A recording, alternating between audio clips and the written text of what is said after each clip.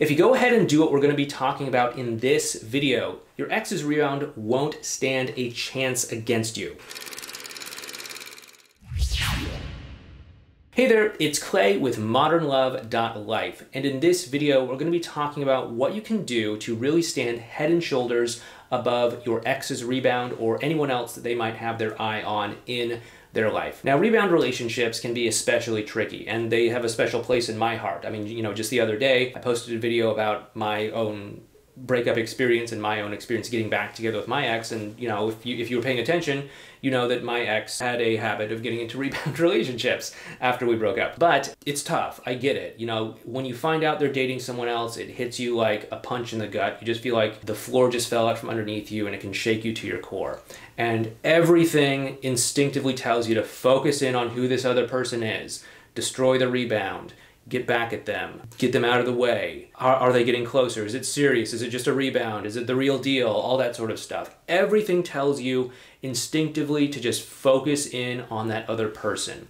But I want to tell you that that is the last thing that you should actually be focusing in on.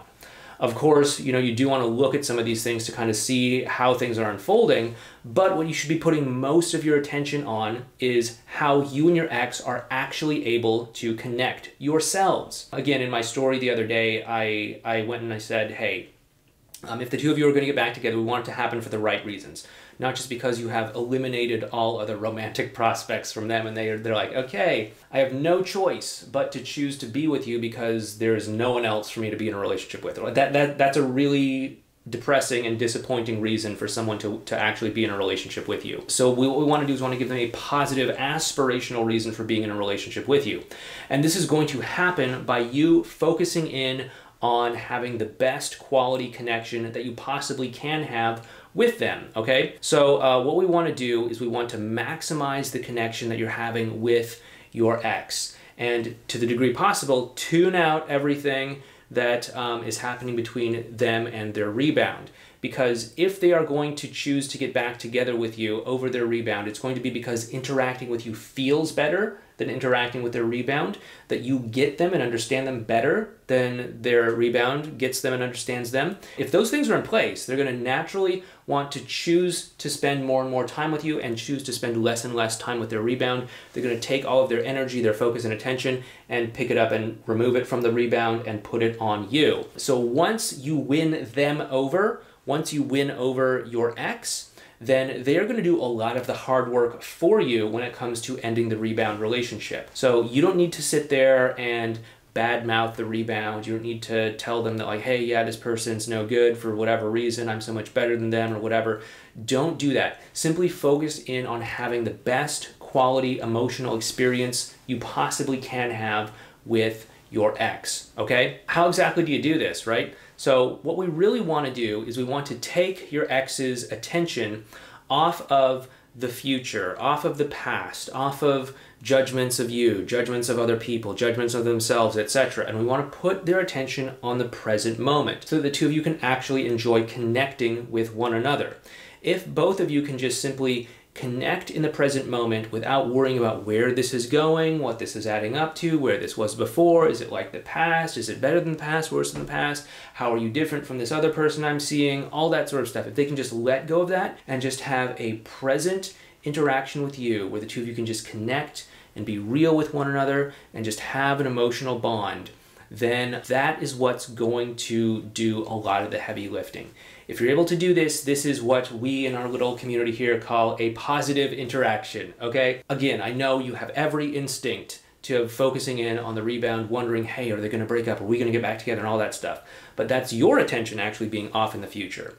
And just like how we want to place your ex's attention in the present moment, we want to place your attention in the present moment as well too.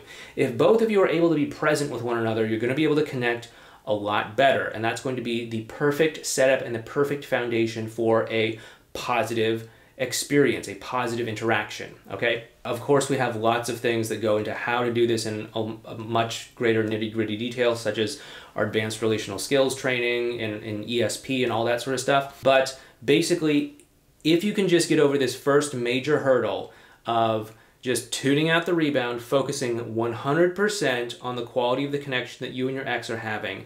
And then secondly, pulling both your attention and your ex's attention into the present moment so that you can just connect with one another, just be present with one another, just bond with one another, and just have a good interaction with one another. That is going to be a strong foundation for moving forward, okay? If this happens, then you're much likely going to have another interaction with one another, and another, and another, and another. And if you're able to continue this positive emotional connection with one another, they're going to want to continue to seek you out and to continue to bond with you. And what's happening is you're building up layer by layer, interaction by interaction. You're building up an emotional foundation between the two of you. Hey, we had a great time together at this coffee meetup. Oh, hey, we had a great time together going to the museum. Oh, hey, we had this great time together going to some restaurant. Oh, great, we had another amazing phone call or something like that. Every time you do this, you're building up that emotional connection and emotional foundation. And as you're doing this, they're starting to realize they have stronger and stronger feelings for you. And what happens is as they start to realize that, hey, I'm actually getting feelings for you, you actually have an emotional connection with them that you can start to leverage and get them to choose to be with you over the rebound. As we get into this, we're getting into some topics for another video. But what I want you to do next is to please share down below what has been helpful for you in reconnecting with your ex, even if they're in a rebound relationship. What has helped you to have good, positive interactions if your ex is in a rebound? Go ahead and share that below. Go and share what's working for you. Go and share what's not working for you or what's difficult and hard with you about your ex being in a rebound. Go ahead and share it down below in the comments section. Anyway, once again, this is Clay. Thanks so much. Take care, and I'll talk to you in the next video.